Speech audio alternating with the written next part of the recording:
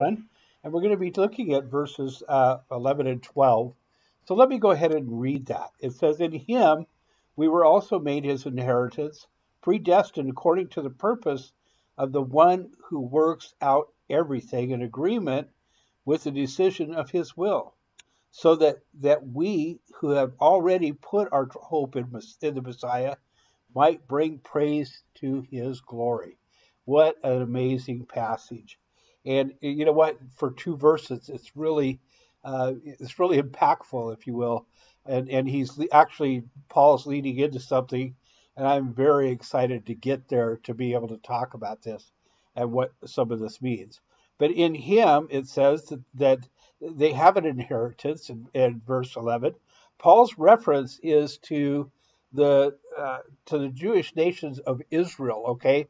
Really, and that's what it is. But he's talking to the church at Ephesus.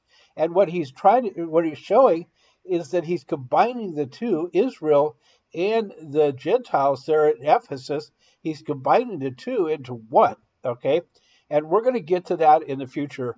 But let's go ahead and talk about this. This actually goes back to the time of Abraham.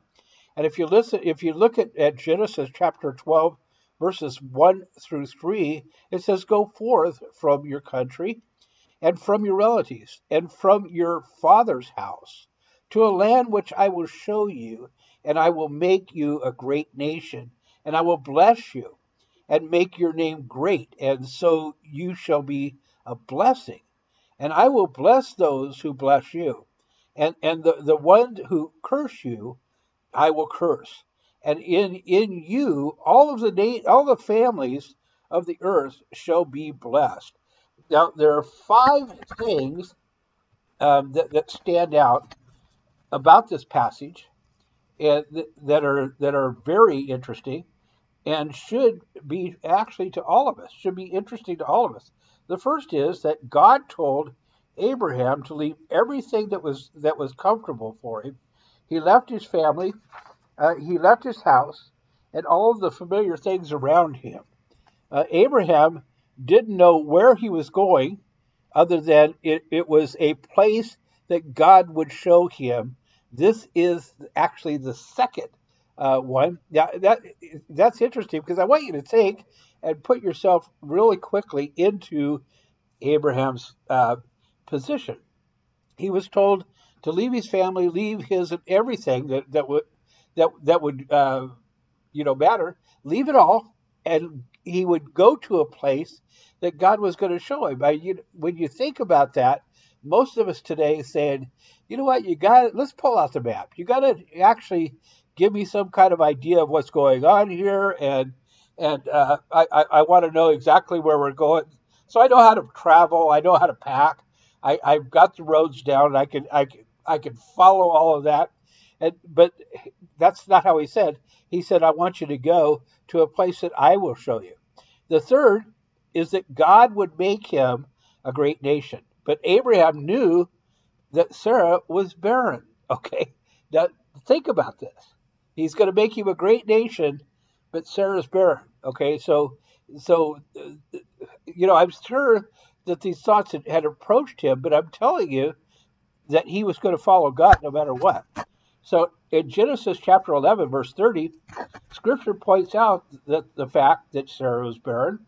The fourth fact is that God made it a point of letting Abraham know that it was God who would do all of these things. Okay, he made a point. In three verses, God used the term "I will," speaking of himself. There should be no doubt about who was going to do it, that he would, that God would. And the fifth thing is that the whole world would be blessed by what God did. Okay? God let it be known right from the start that he was bigger than all the nations, that he was going to put this together himself. Then God made a covenant with Abraham in Genesis chapter 15, verses 1 through 21. In those days, if two people wanted to make a covenant that was unbreakable, they would get a 2-year old error,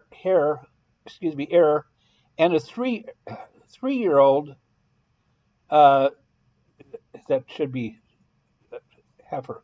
But anyway, that's a 3-year-old female goat, a 3-year-old ram, a turtle dove, and a pigeon. And they would split down the middle, the heifer, the ram, and the goat. Then they would make a path by putting each of these halves directly opposite of the other of this path. Then both parties would walk down the center of the path to show that they had both made an agreement to do this and be unbreakable covenant. God had Abraham prepare this covenant. He had Abraham get it ready, but then God caused a sleep to fall on Abraham, so Abraham could not walk down the path, and God walked down that path himself, showing that it was a covenant that was made by him and carried out by him, executed by him, and he did it alone. This was God's covenant that was unbreakable, not man's. Man didn't walk that path with God. Man couldn't take any of that glory. God alone made the covenant, and God alone carried out his plan and made it possible. The man it was all impossible for the man. Sarah was barren, the land belonged to someone else, but God turned man's impossibilities into realities. And that's how Paul could say that they had an inheritance from God. Okay? From God. That they had that. And actually it says that we are his inheritance. And so when you look at that whole thing, we have become an inheritance to him. Okay? And that's really interesting as we look at all of that. Now here's the thing. If man, now remember the terms of the covenant. The terms of the covenant was between a greater and a lesser in authority.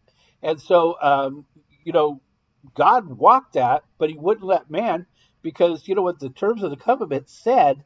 Covenant said that if I fail to do my part, you can split me in half, just like you did these animals. Now, here's the deal, is that, you know what? It was God who provided the lamb that was split in two, that shed his blood, because the blood was flowing and it got on their clothes. That was all about blood, okay? And it was him that provided he provided himself as the sacrifice. And so when we look at this, he held man out because he knew that man couldn't fulfill that covenant, and that man would die because he couldn't fill that covenant, and it was still not bringing him salvation. But at the same time, he did it himself, providing the lamb that was needed, okay, and the blood that was needed to cleanse man. What an amazing idea! What an amazing covenant that he made with man. Okay, and we come into that through Abraham. Now, in him, they were predestined. Okay, and it was God's plan to form the nation of Israel, and it was God's plan to make the covenant with Abraham. And it wasn't the plan of people. In fact, they were in opposition most of the time. Now, let's look at what God did according to his purpose. Remember, Joseph was sold into slavery. Remember that? His brothers sold him, and Joseph ended up in Egypt as the man right under Pharaoh. A famine took place, and the only place to find food was in Egypt. Joseph's brothers came to Egypt to find food, which they found, but they also found their brother.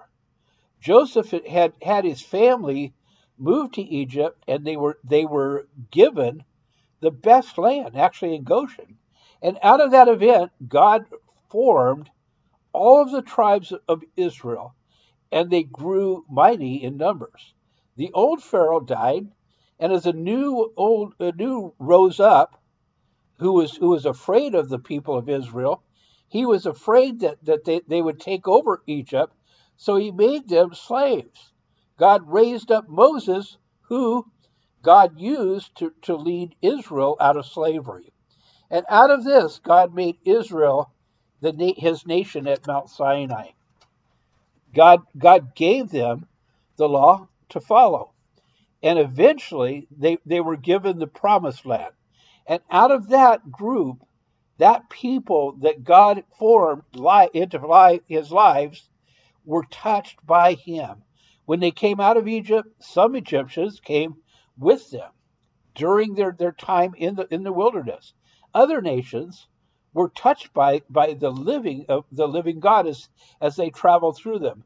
And out of that nation, God brought forth the Messiah who would touch the world.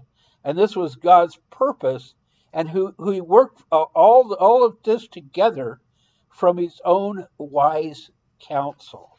Amen. His own wise counsel. It,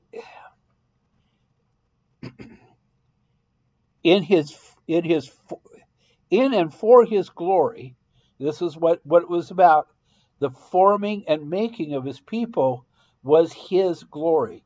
The word glory, or to glorify, means to brilliantly light up, to point to him, to light him up, to make to like putting a spotlight on something to draw attention to that one thing. So Paul is saying that they were formed to illuminate Yeshua, to illuminate Jesus.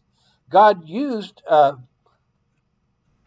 those Hebrew families, okay, and God used them to bring forth a Savior, and the nation of Israel illumined the Lord Jesus Christ to the lost world through Christ's birth, crucifixion and burial, and resurrection ministry, and everyone